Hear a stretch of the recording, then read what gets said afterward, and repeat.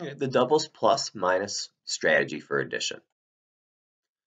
So the doubles plus minus strategy for addition is a great strategy, but it's also a strategy of opportunity. You can only use it with certain sets of numbers, right? Just like you can only use the make 10 strategy with basically numbers that are like 9 or 10 or maybe 7 that are close to making 10. Again, doubles, most of the time where it's appropriate to use the double strategy is when you're adding two numbers that are one away from each other. Let's take a look at this one. This is a very easy problem. And this isn't even really a problem you would use the double strategy. It's just this is a problem where everybody will know the doubles for it. So let's go ahead and take a look. All right, we have 3 plus 2. Now we know we can count on by ones and it's 5, but we're going to take a look if we use the double strategy, okay? So before you can use the double strategy, you have to, one, know your doubles and understand what the term near doubles means, okay? So if you're using 3 plus 2, you know you have a choice. You can either use 2 plus 2, and what that means is you're changing the problem from 3 plus 2 to 2 plus 2. But if we change the problem to 2 plus 2, are we going to be one less or one more than the actual answer?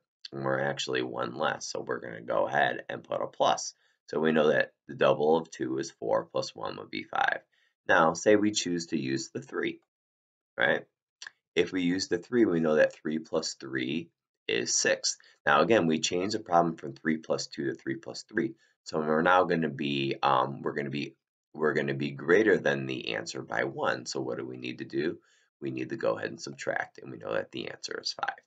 Okay? Go to another easy one, okay? 5 plus 4.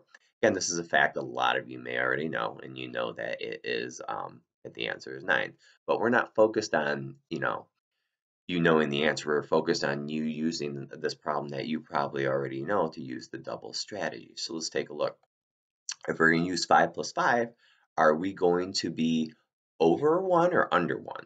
And we know that we're going to be under, so 5 and 5 is 10 minus 1 would be 9.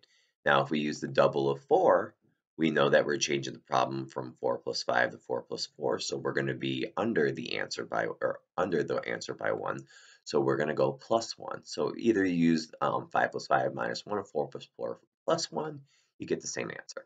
All right, let's go to some harder ones now. 9 plus 8, we have a choice. What is the near double are we going to use? Are we going to use 8 plus 8 or are we going to use 9 plus 9?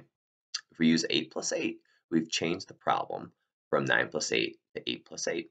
So are we one less than the answer or one more than the answer? And we right now are one less, so we would do 8 and 8 is 16, 1, 17.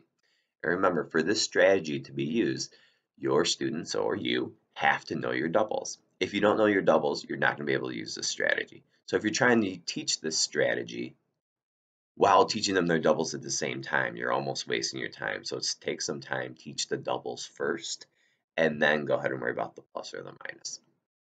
All right, if we use 9 plus 9, we know that that is 1 over what our answer is. And so we're going to have to subtract, and we know the answer is going to be 17. All right, let's take a look.